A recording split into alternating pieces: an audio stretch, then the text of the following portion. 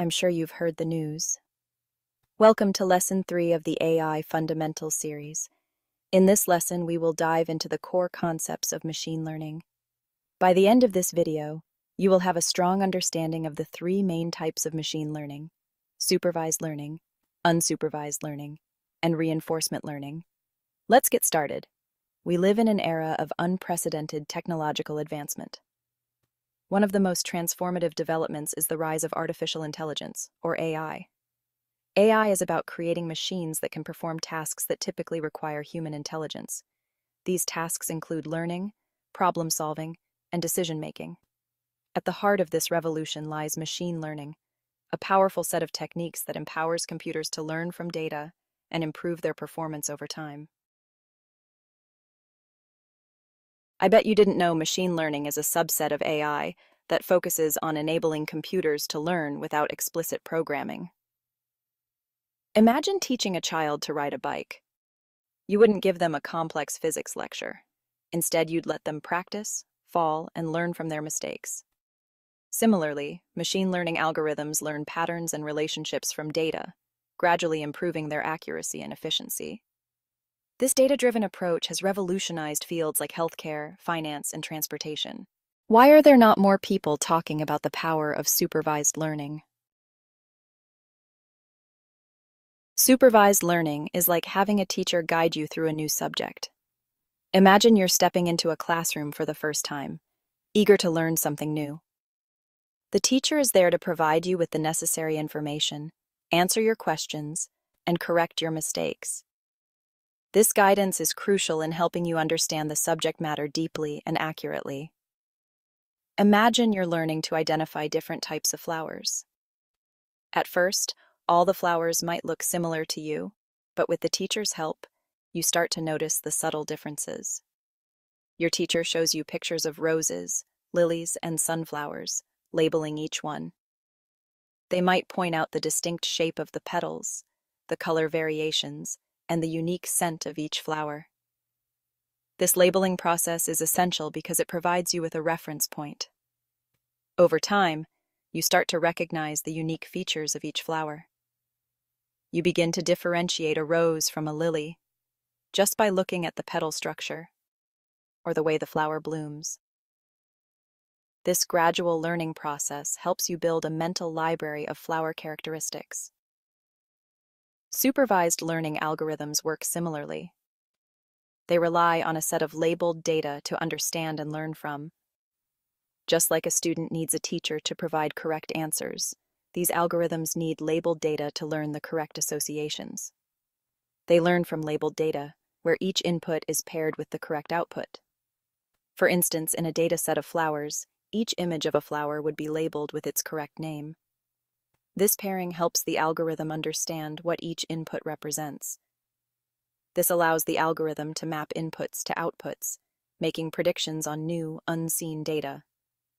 Once the algorithm has learned from the labeled data, it can start making educated guesses about new data it encounters.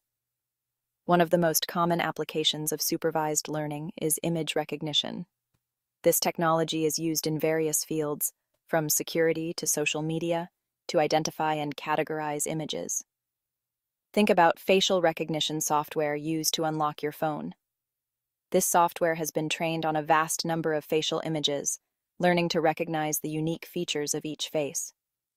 The algorithm is trained on a massive dataset of labeled faces, learning to identify distinct facial features and patterns. It learns to recognize the distance between your eyes, the shape of your nose, and the curve of your lips. This enables it to recognize your face even with slight variations in lighting or angle. Whether you're in a dimly lit room or standing under bright sunlight, the algorithm can still identify you accurately. This robustness is what makes supervised learning so powerful and widely used in today's technology. You need to hear this if you're a data enthusiast. Within supervised learning, there are two main tasks: classification and regression. These two tasks form the backbone of many machine learning applications, each serving a unique purpose in the realm of data analysis and prediction. Classification involves categorizing data into predefined classes. This means that the algorithm is trained to recognize patterns and assign labels to new data points based on the learned patterns. Email spam filtering is a classic example of classification. In this scenario, the algorithm is trained on a dataset of emails that are labeled as either spam or not spam. The algorithm learns to classify emails as spam or not spam based on features like sender address, subject line, and email content. Over time, it becomes adept at identifying the subtle cues that differentiate spam from legitimate emails. Another common application of classification is image recognition. For instance, an algorithm can be trained to categorize images of animals into classes such as cats, dogs, and birds. By analyzing features like shape, color, and texture, the algorithm can accurately label new images it has never seen before. Regression, on the other hand, deals with predicting continuous values. This is particularly useful in scenarios where the outcome is a numerical value rather than a category. Imagine you're trying to predict the price of a house based on factors like location, size, and number of bedrooms. By analyzing historical data, a regression algorithm can learn the relationship between these features and the house prices. Another example of regression is stock price prediction. Here, the algorithm uses historical stock prices and other relevant financial indicators to forecast future prices. This can help investors make informed decisions about buying or selling stocks. A regression algorithm can learn the relationship between these features and house prices, allowing you to estimate the value of a new property. This ability to predict continuous values makes regression a powerful tool in various fields, from real estate to finance. Weather prediction is another area where regression shines. By analyzing past weather data, such as temperature, humidity, and wind speed, a regression model can forecast future weather conditions. This helps meteorologists provide accurate weather reports and warnings. In summary, classification and regression are the dynamic duo of supervised learning. While classification helps in categorizing data into predefined classes, regression is all about predicting continuous values. Together, they enable a wide range of applications that make our lives easier and more efficient. From filtering spam emails and recognizing images to predicting house prices and stock market trends, these two tasks are fundamental to the advancements in machine learning. Understanding their differences and applications is key to leveraging the power of supervised learning in solving real-world problems. You need to hear this if you're a data enthusiast. Unsupervised learning. Unlike supervised learning, unsupervised learning deals with unlabeled data. It's kind of like exploring a new city without a map or guide. You observe patterns, landmarks, and relationships to navigate your surroundings. Unsupervised learning algorithms excel at uncovering hidden structures and patterns within data. This makes them invaluable for tasks like customer segmentation, anomaly detection, and data compression. Imagine you're a retailer with a vast customer database. Unsupervised learning can help you segment customers into groups based on their purchasing behavior, demographics, or browsing history. This allows you to tailor marketing campaigns, personalize recommendations, and optimize inventory management. Everybody is looking for the best way to group data. Clustering is a fundamental task in unsupervised learning. It involves grouping similar data points together based on their shared characteristics. Think about organizing a bookshelf. You might group books by genre, author, or topic. Clustering algorithms work similarly, identifying natural groupings within data without any prior knowledge of the categories.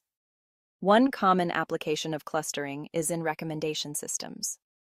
Netflix, for example, uses clustering algorithms to group users with similar viewing habits. This allows them to recommend movies and shows that users in the same cluster have enjoyed. Reinforcement learning is all about learning through interaction and feedback. Think about training a dog. You reward good behavior and discourage unwanted actions. Similarly, Reinforcement learning algorithms learn by taking actions in an environment and receiving rewards or penalties based on their decisions. This trial and error process allows them to develop optimal strategies over time. Reinforcement learning has gained significant traction in robotics and game playing. For instance, AlphaGo, the AI that defeated the world champion Go player, was trained using reinforcement learning. The algorithm played millions of games against itself, learning from its mistakes and improving its strategy with each iteration. Am I the only one that didn't know the differences between supervised, unsupervised, and reinforcement learning? Supervised learning relies on labeled data, making it suitable for tasks like classification and regression. Unsupervised learning excels at uncovering hidden patterns in unlabeled data, powering applications like clustering and anomaly detection. Reinforcement learning focuses on learning through interaction and feedback, enabling agents to make optimal decisions in complex environments. Each learning type has its strengths and weaknesses, making it essential to choose the right approach based on the specific problem and available data. Am I the only one that didn't know how crucial understanding the fundamentals of machine learning is for anyone interested in AI's potential? These basics form the foundation of more complex systems, allowing us to appreciate advanced AI applications and their impact across industries. Machine learning techniques are driving innovation, from self-driving cars to personalized medicine. In the automotive world, AI is making vehicles safer and more efficient, while in healthcare, it's enabling tailored treatments that improve outcomes and lower costs. These advancements illustrate AI's growing influence in our lives. As AI evolves, a strong grasp of each learning type becomes invaluable. Supervised learning enables models to recognize images, process speech, and make accurate predictions. Unsupervised learning uncovers hidden patterns in data, fueling applications like clustering and anomaly detection. And reinforcement learning trains AI to make smart decisions, especially valuable in robotics and autonomous systems. By embracing these machine learning concepts, we're unlocking the full potential of AI, where human creativity and machine intelligence promise groundbreaking solutions to global challenges. This journey is just beginning, and with a solid foundation in AI, the possibilities are limitless. If you enjoyed this lesson, make sure to subscribe for more insights into AI fundamentals, hit the like button, share this video with others, and join us on this exciting path of discovery. Stay tuned for the next lesson, where we'll dive deeper into deep learning and neural networks.